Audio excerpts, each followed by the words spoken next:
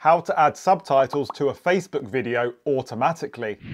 Around 500 million people watch Facebook videos every single day, but around 85% of that audience don't watch videos with the sound on. Therefore, adding subtitles to your Facebook videos is a great way to increase views and engagement. In this tutorial, I'm going to show you how to upload your video to an easy online editor, how to change your video to the best Facebook video shape, how to add automatic subtitles to your video, and how to export the final product. So without any further ado, let's get started.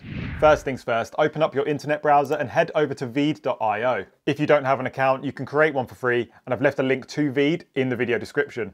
When you're set up on the home page, select Upload your video, then upload a file, then select your video from your computer and hit Open. And once it's uploaded, you'll see your video sitting down in the video timeline. Now, as you can see, I've recorded this example clip in the ideal aspect ratio for a YouTube video, but we're making this for Facebook, and most people on Facebook watch videos on their phone. So I'm going to change my video shape into a square, which is much easier to watch on a mobile screen. You can change the video shape very easily using Veed just by going to the project settings over on the left-hand side, and in that top drop-down menu under size, just click it and select square. And as you can see, that has automatically changed the shape of the video canvas into the ideal shape for Facebook. Now, you can choose to leave your video with the borders on the top and bottom, but I'm going to fill the frame just by selecting my clip and then clicking and dragging the corners like so, just to expand it and fill the frame. And now we're ready to add some automatic subtitles. Go over to Subtitles in the left-hand toolbar, then select Auto Transcribe. Now select the language that you speak in the video, mine is English, and then hit Start. The software will now listen through your video and detect all of the speech. And when it's finished, you'll see that the text has been transcribed over on the left-hand side, and some subtitle text boxes have been dropped on top of your video in the timeline. Now you can watch through your video and check for any errors in the transcribing process, and you can manually edit any words that is picked up incorrectly just by going to the text boxes over on the left-hand side and just clicking and typing to change any errors.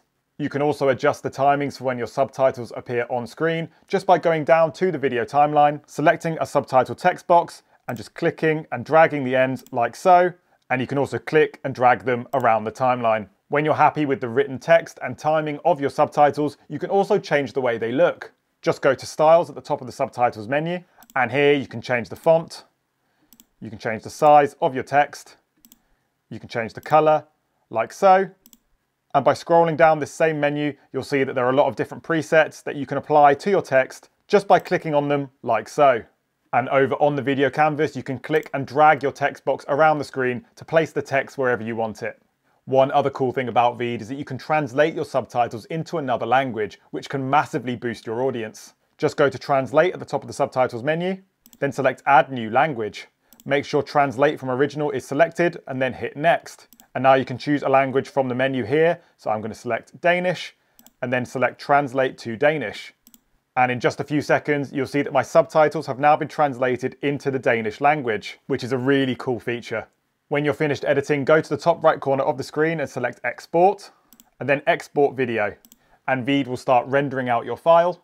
On this next page, you can review your final video by pressing play. Hello guys, this is just a quick example to show you why you should add subtitles to your Facebook videos. I'm happy with that, so I'm just going to select Download MP4 on the right hand side, which downloads my finished video to my computer. And that is how to add subtitles to a Facebook video. If you found this video useful, make sure you leave it a like and subscribe to the channel, and I'll see you guys in the next one.